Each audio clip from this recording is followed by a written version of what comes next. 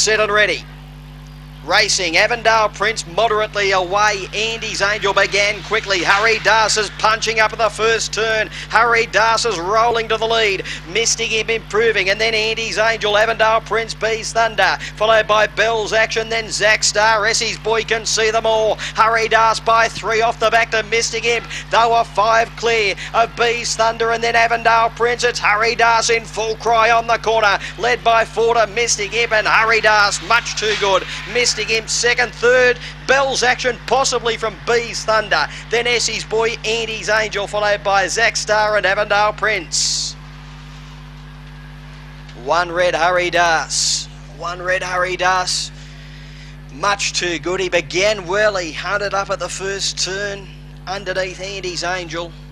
He rolled to the lead, went into overdrive into the back straight, and he's been much too good. Debuting at the track, number 1, Harry Das.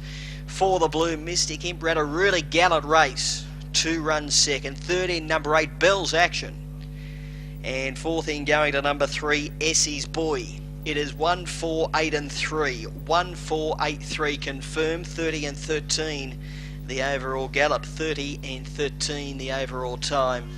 And Harry Das, much too good. A black dog by Hurricane Luke out of Muskerry Bell, owned by James Orman and trained by David Missingham at Robertson. Second in number 4, Mystic Imp for Loretta Rice, and third in number 8, Bell's Action for Mark Arncliffe. 5:50, 17:46 down the back, and 12:67 the run home time. 30 and 13 the overall gallop. Harry Das, much too good in the 8th. Scoring by 4.5, 4.5 the winning margin. 9 between second and third. 4.5 by 9 were the margins. We await on the all clear.